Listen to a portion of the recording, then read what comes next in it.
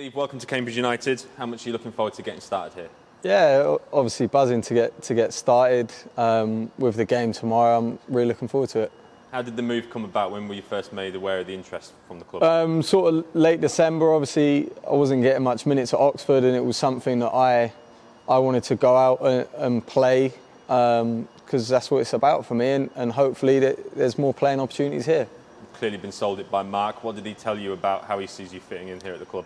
Yeah, he said good things. He said it's a good group, a good club, and you know, going forward, it's looking to build forward and build as a team.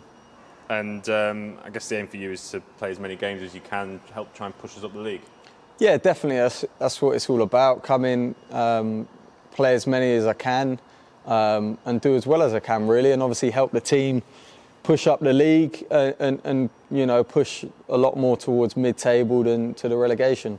And are you friendly with any of the current members of the squad? Is there anyone that you know? Yeah, I know a few. I knew a few when I walked in the building, either from playing against or being on the club with.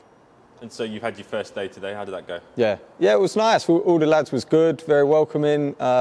Training was sweet. So yeah, looking forward to getting started tomorrow. No stranger to the Abbey. Played here a number of times and even scored against us last season, I've had some good days here. I've had some good days, but I've had some bad days as well. I remember Amu gave me a tough time when I was at Stevenage.